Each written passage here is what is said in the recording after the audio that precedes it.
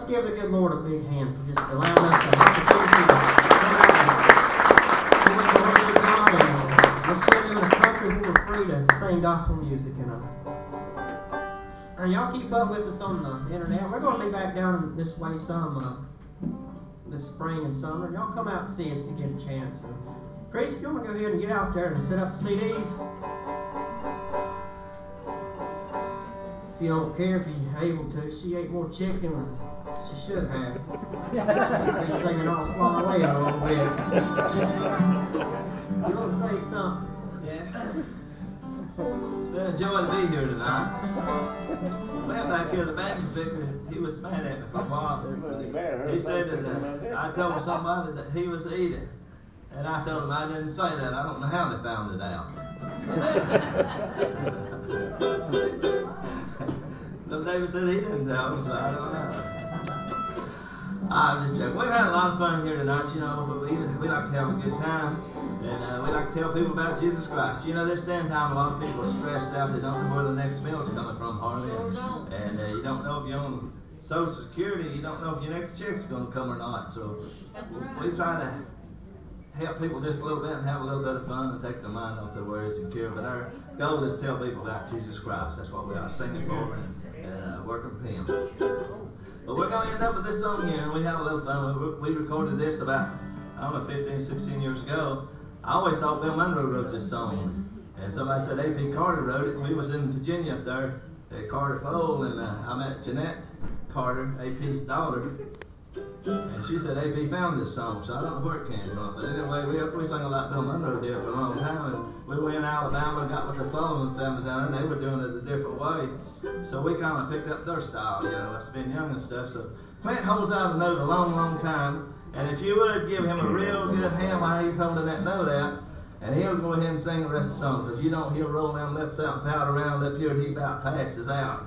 If he does, he's on his own, because I sure ain't going to give him mouth to mouth. I guarantee you that. We done that rooster song. So enjoy and have a good time, and God bless you. Don't forget to ring your clocks up higher tonight. That's right. Michael, it's his voice. He'll hold it so loud. Which one? Clint.